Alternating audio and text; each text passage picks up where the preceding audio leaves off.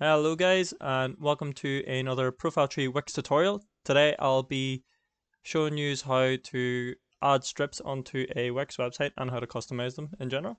So yes, let's go ahead and get started. So to our left here we got a little tab section, our add elements, add section and pages menu. We're going to primarily focus on the add elements and add section, or you could add a section here. So yes, let me just go through it. So this is our mock website, and I want to add, say, a little strip inside here. So the way to do that is just to add section, or you can also add a section up here on the top left. And then once you've clicked on that, you can create a little blank section. So that'll show up, that'll guide me through it. Yep, so here's our blank section here. And now, as you can see, it's got the sort of scroll effect there, so but we can't change this about using the quick edit and scroll effect. So go ahead and just change that background to a plain one. Perfect. Right, now if we go on to the add elements part, and as you can see there's strip. You can also search for it if you can't find it there. We'll go ahead and just add a little strip. I'll just go for a blank one, so it's already blank there anyway, so that's perfect. There we go. So this is our strip. Now the good thing about this strip is you can add some scroll effects, as you can see here. You can also change the layout. It doesn't have to be typically white. And then you can also shape your dividers. So that just gives it like a little tilt, as you can see there. Clips, pen scribble. So you could just pretty much design this to however you like for your website. And this is our little margin here. So as you can see, it's at 0px. You can adjust that so it's 20px. That's just the gap from edge to edge. We'll just keep it at 0. Our main focus here is the strip itself. And so if you are trying to design one, you can add a couple of columns there if you want. There's the little strip layout. So here we have our column 1, and we also have column 2. And let's just say you want to add more columns. You just go to manage columns, add another column, and from here you can move the columns about.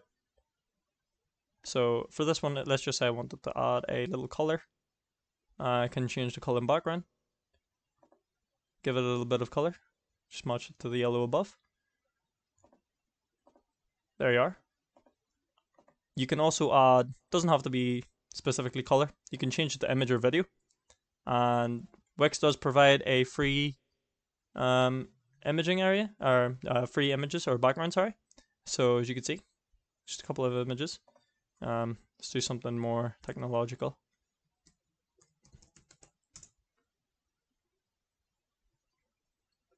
As you can see here, so we'll just pick one here, and that background will change from yellow to a picture, as you can see. Column 2, let's say if you wanted to add a little paragraph, there's a section here where you can add that sort of area. Mainly text it would be, and you can just click on that, or you can drag and drop it as it says there.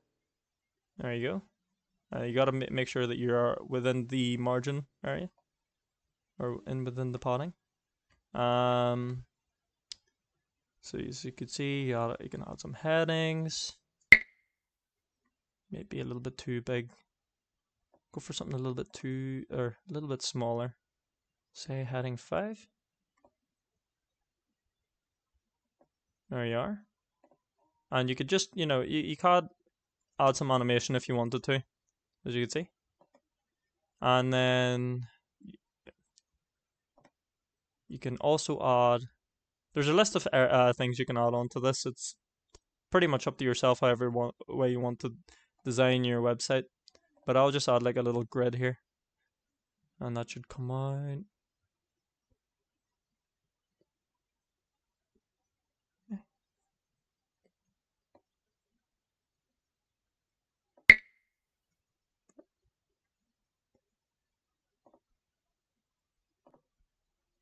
There you go. So just with a little bit of adjustment, you can't attach it to the column.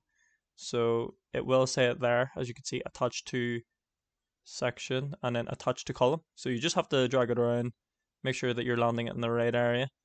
So that's in the right area there. You could just give it a little bit of adjustment. Again, making sure that it's within that little gray section. So you can see, there you go. So that's our little strip. You can also preview that if you want to.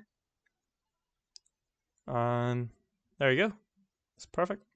So yes, guys, if you have any other questions at all, just leave them down below in the comment section. And yeah, I'll see you for the next video. Thank you very much.